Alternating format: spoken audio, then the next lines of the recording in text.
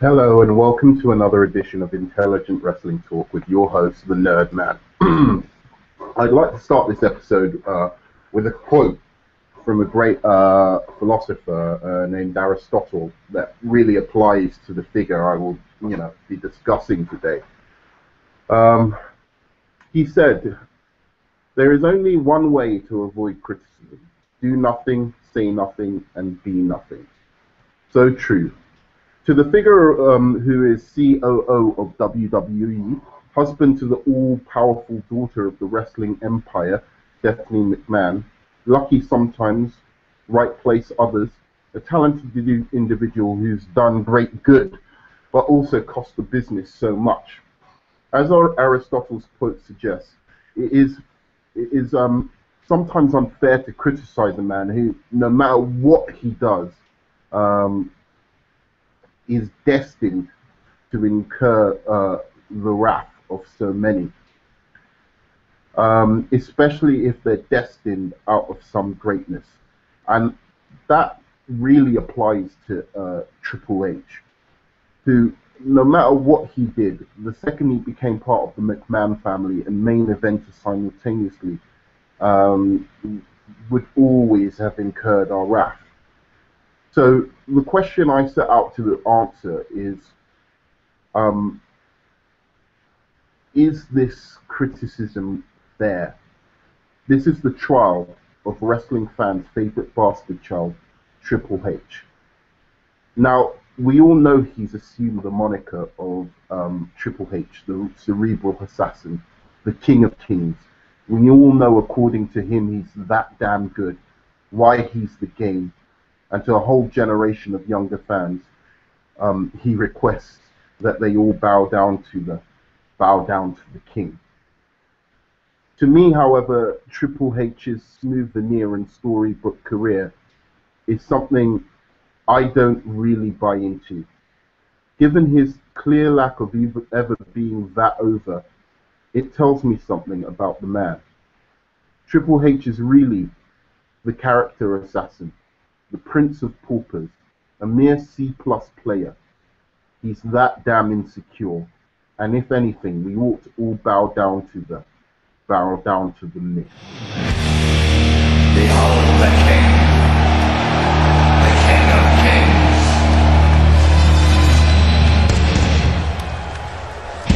On your knees, dog.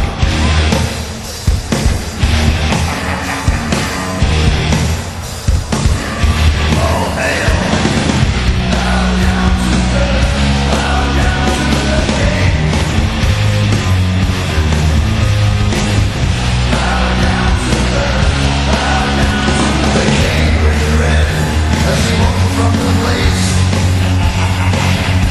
Where the traitor lost both his name and his face. Through the halls and the corridors, stinking in blood, he tasted his grin, and it tasted good. The king took his head, left him broken and dead.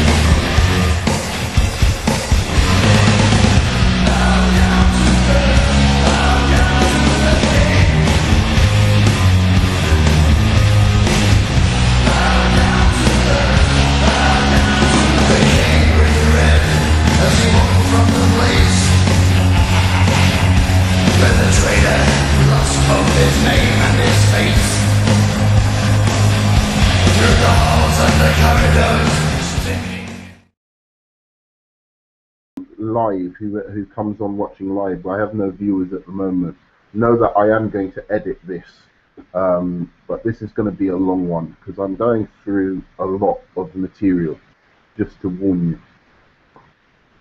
Now, I don't say bow down to the myth lightly. I mean it. This guy is the most impressive political player the wrestling industry has ever seen.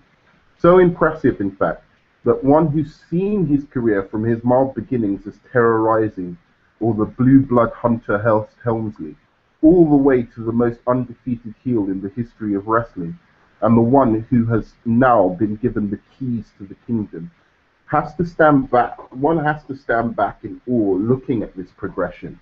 admiring the complete set of nonsense and mistruths he promotes about about his own importance to the industry, especially amongst youths who don't know any better. Um, Before Cena and even before Vince McMahon, Triple H is the number one evil in this industry. And I always lament the fact that Cena is so held up, as this villain, and Triple H is largely ignored or given a pass simply for being part of the Attitude Era. Look, I have no vendetta against this cat. I truly don't. However, with one who is a global perspective on this guy's career, watching him from WCW, and I watched him all the way from WCW, all the way to his intro in the WWE. It seems clear to me that Triple H has pulled off the most masterful coup in wrestling history. So let's go into it. There is a pretty big percentage of fans who have a problem with Triple H. The percentage of fans who have a problem with wrestlers who have similar accomplishments is a lot less. You don't see 30 to 40% of fans posting about how bad a worker Randy Savage was, or how Chris Jericho couldn't deliver a promo. You don't see a mixed reaction about Shawn Michaels. We accept he played politics. We know he did. But nonetheless, we can't deny he was one of the most talented in-ring competitors to ever grace the squared circle. Even though a lot of fans despise, say, someone like Hulk Hogan for his politics, still an overwhelming amount of those who lived through the Hulkamania years either cannot deny his importance to the business, enjoyed his wrestling career, or respect his legacy. Triple H, however, stands out like a sore thumb in terms of how controversial a figure he is to the wrestling community, especially those old enough to remember his contribution and time at the top. Now, I will be the first to admit, and this is true, that some Triple H haters take it way too far. The conspiracy theory about him marrying Stephanie to get to the top is nonsense. That he never would have been a main event player without her is nonsense. He clearly would have been. He clearly would have been, and he clearly would have made it, whether or not he married Stephanie. No, he didn't marry Stephanie to further his career. Their love is obviously something that is real to them, and not some ingenious, grand, maniacal plan on his part to take over the wrestling industry. I really don't give him or anyone, for that matter, such credit or foresight. I think they fell in love genuinely, and it is also, I don't hold that against him. I think it's silly for one to sit there and judge a man for even marrying such a beautiful woman, that even I had the hots for when I was growing up, more than any of the other divas. Or even using his connection in the family to make himself a Hall of Fame career. I can't blame him for that. Wouldn't you? I mean, where I can't, if you marry into a powerful family, you're going to take advantage of it to some extent, and no one can be blamed for that. Where I can't stand this man is for his manipulations to keep himself on top through the love of his wife and the love of a father for his little girl. I can't stand his use of this same relationship to undermine talent he feels threatened by, specifically younger talent who were more entertaining and were good for business, which I will go into later. And I can't stand his use of this relationship to elevate his buddies and those he personally deems worthy to the top of the business, when in fact most of them are untalented hacks, a little like himself. And most of all, I cannot stand him using the WWE corporate machine as his own personal ego stroker, so he can rewrite history to make himself appear as if he were this generation's version of Ric Flair. I am sorry, you're not me.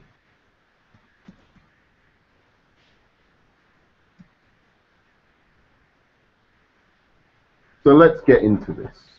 crazy booking and undeserved pushes. We look at, let's get this out of the way first. Triple H won the title once before dating Stephanie. That is the WWE title that we can be sure of. 3 times before marrying Stephanie, and we all know how many since. Okay, now in my mind, I'm sure Triple H was seeing Stephanie secretly near the end of his time with China in '99, and before the Stephanie the McMahon Helmsley angle started taking place on TV in December of '99. It has always been my firm conviction that it is put out by the WWE corporate machine that they weren't dating when this angle began, so as to protect Triple H's image. I mean, why would they just come up with Triple H dating Stephanie McMahon out of nowhere? I just don't believe it. It doesn't ring true to me. The reason she was in an angle with her former lover, who was Test, whose career went nowhere after they stopped dating, was because she was dating him in real life. To me, Triple H should have been Shawn's lackey and nothing more. There was nothing about the guy that intrigued me personally. WWE was in bad shape, Shawn left, Triple H was in the right place at the right time, and then enter Stephanie. There is no myth when it comes to why Triple H became successful and then held others down. If you were to marry your boss or your boss's daughter, then in life you would climb the ladder. There's no ifs, ands, or buts about it. Marrying into the company proves your loyalty. It means you're invested for life and you'll be rewarded for life unless you fuck up. Triple H got to reach the top because of his entrance into the McMahon family. Shane and Stephanie would never have made it onto TV if they weren't Vince's kids. Neither would Linda. If Vince wasn't Vince, he wouldn't have won the world title, main evented WrestleMania with Hulk Hogan, Michaels, and Hart, etc. Triple H is family, and by default got to have almost as many world titles as Ric Flair. Sure, Trips could have won a few on his own, but there is a huge job security and ladder climbing that comes with partnering up with Stephanie and becoming a McMahon family friend beyond business.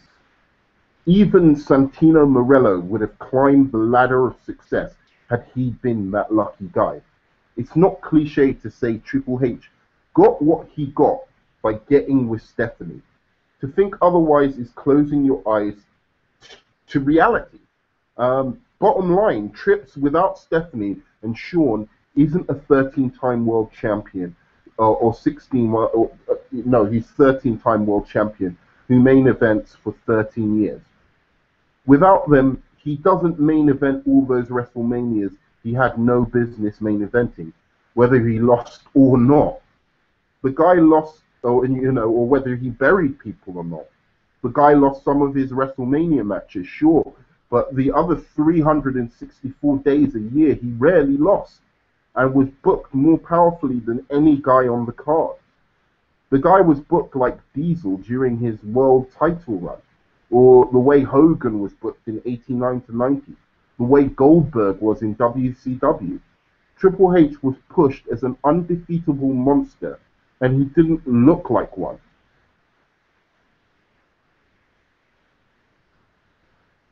It was like the guy just kept getting pushes every time he'd come back from injury.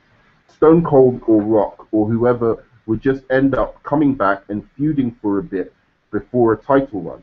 Not Triple H.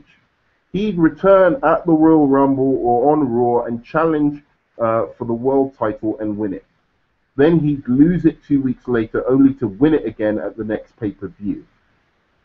I'm all for guys looking strong and not jobbing.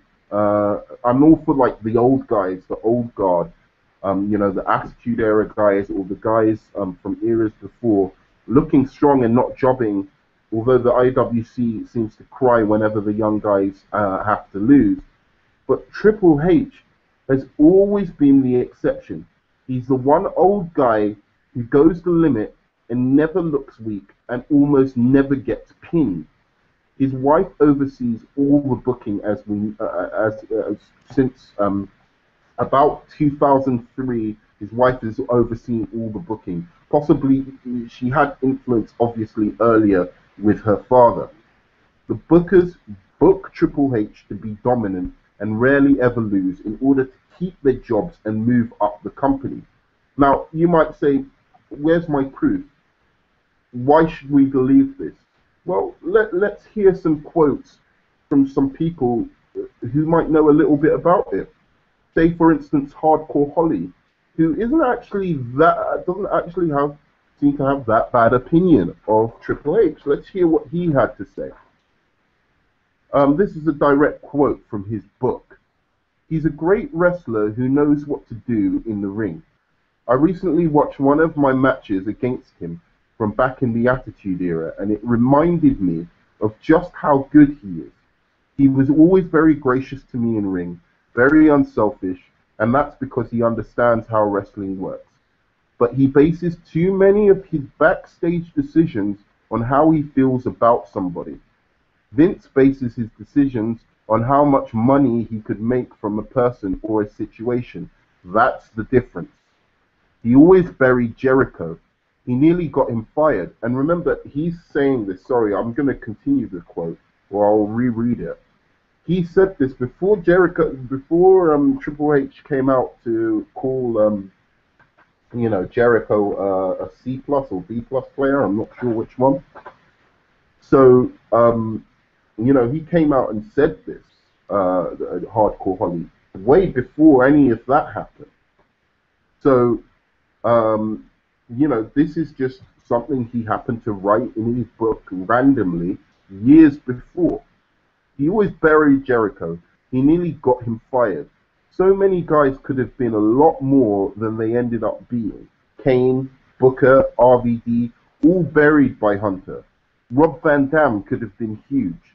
CM Punk is one of the top guys now, but he could have been the guy, even though Hunter never liked him. They had no choice but to go with Punk because he got over. You'll notice that Hunter made sure to go over on him, though, to make sure everybody knew Punk wasn't on Hunter's level. Where's the sense in that? It just took away Punk's momentum when he was the hottest thing going. Punk could have made so much more money for the business if Hunter had the balls to put him over. We've got another thing from one of the creative staff talking about Triple H. This is a quote from Matthew Randazzo, a traumatized writer from Power Slam, who worked for WWE at a certain point. I remember being nervous the first time I delivered the script to the McMahon dressing room where Triple H would dress. He would never use the locker rooms with the rest of the boys. When Triple H answered, I told him the Raw script was ready for his review. On the first occasion, he grabbed the script, flipped through it, but did not read it, and asked me point blank, am I fucking going over? This first time that I delivered the script to him, he did indeed win his match, so I said yes. Then he politely gave the script back to me without reading it and said, that's all I needed to know, and walked back into the McMahon locker room. A few months later, when Goritz had another weekend off, I delivered another Raw script to him on the pay-per-view Sunday. And it was the same routine. He nonchalantly flipped through it and said, am I fucking going over? This time, however, he was to lose his match via disqualification. He would keep his title. I said to him, well, sort of. Then Hunter froze. He said, what do you fucking mean? Sort of. I said, you lose the match via DQ, so you still keep the title. What page? He growled. After I told Hunter the page number this occurred on, he ripped that page out, threw the rest of the script to the floor in a rage, and slammed the door in my face. Needless to say, the next day during the agents' meeting, the script had somehow changed, and now Triple H won his match cleanly. This was hardly an isolated incident. Pat Patterson, who was forced into early retirement, or who was went into early retirement in, I think, 2002, late 2002, had this to say in a report which was what came out before his early retirement. Triple H is overpushed as top guy. Um, Triple H is overpushed, and as top guy has not made any new talent other than Chris Benoit into top guys. And even with Benoit, looking at how he has been pushed since losing the title, which is to Randy Orton, obviously Triple H's buddy, as a sideline.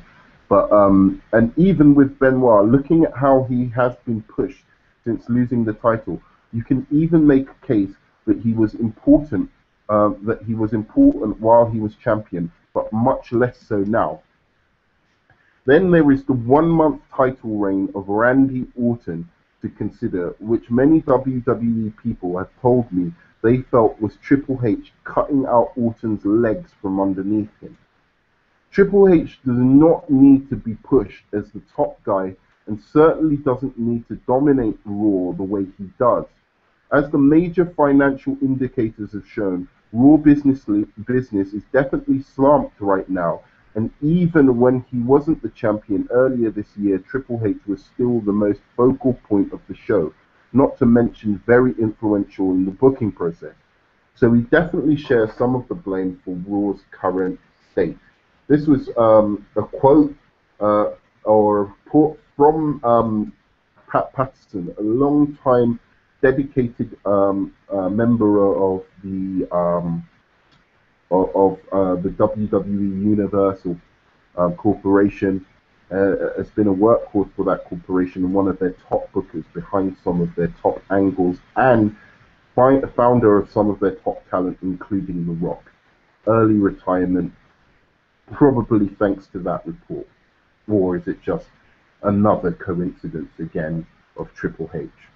Let's hear what a legend, Stone Cold Steve Austin, had to say on Triple H. Triple H's constant references to me taking my ball and going home. You want me to pull an Austin or whatever. Here's a guy who needs to stop worrying about me. I'm not even with the company right now. This was after, Stone Cold had left because of his differences with creative.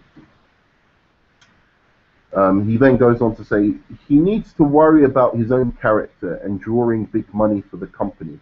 So here's the thing. Now, we've got Stone Cold, somebody behind it all, who knows about numbers, surely, talking about Triple H's drawing power. Oh, the business is in and he goes on to quote Triple H, saying, "Oh, the business is in a down cycle," as his excuse. And he says, that's very convenient. In my view, he's not where he should be with the amount of TV time invested in him. So don't worry about Stone Cold, because somewhere along the line, in the transition from being a Greenwich snob to being the toughest guy to ever walk in the ring, who walks down the ramp all jacked up spewing water, I missed it. Okay? So it seems crazy to me when you hear all these testimonials by people who are inside the business, everyone from Stone Cold to Pat Patterson to creative writers to, low-level guys like Bob, Holly, Hardcore Holly. It seems crazy to me that people seem to not want to accept Triple H's obvious use of politics to make his way to the top of the company. Triple H has been groomed to take over WWE with Stephanie McMahon now. He was given all he got so that he'd stay with Stephanie.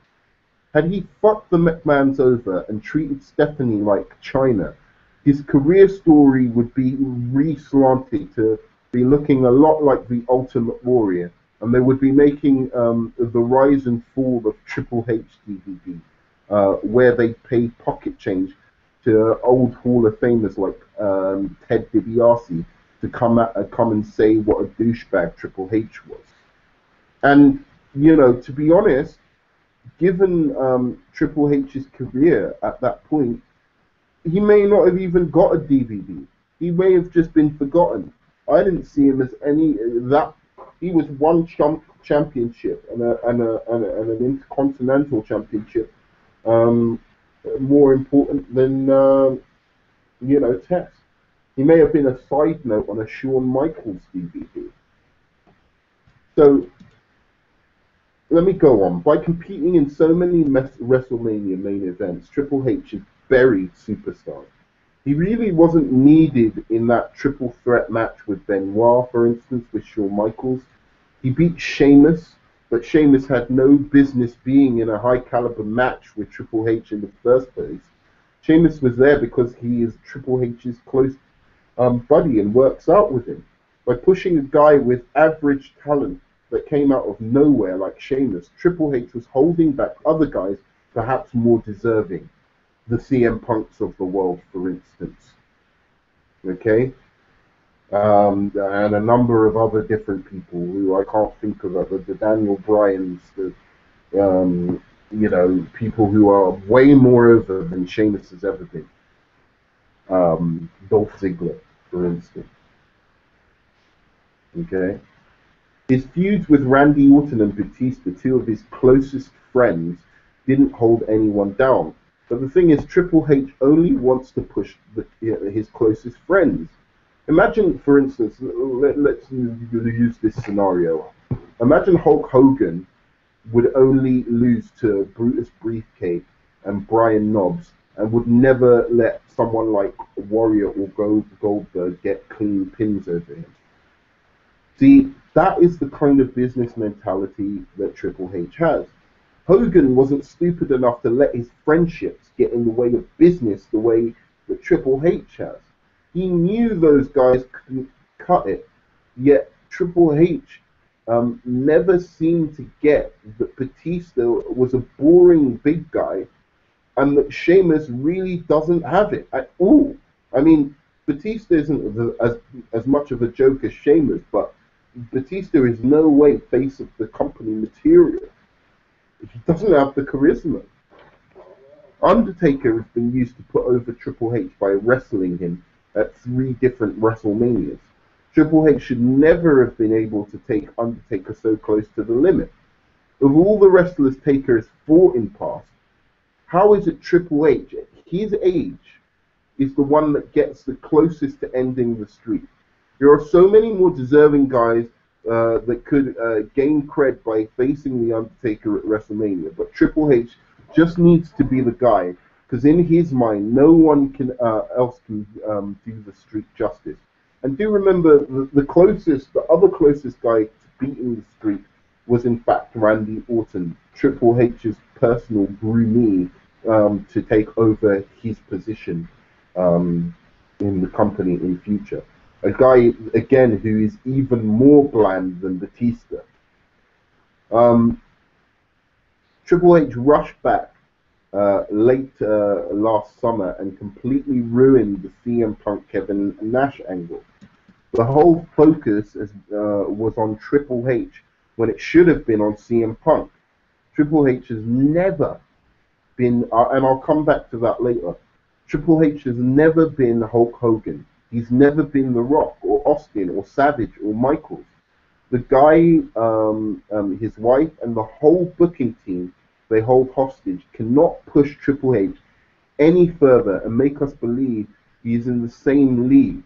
No matter if he wins 26 world titles, no matter how many times they allow him to main event WrestleMania, no matter how many times he gets to take Taker to the limit, Triple H is limited because he doesn't have the charisma or personality to connect to a wide audience.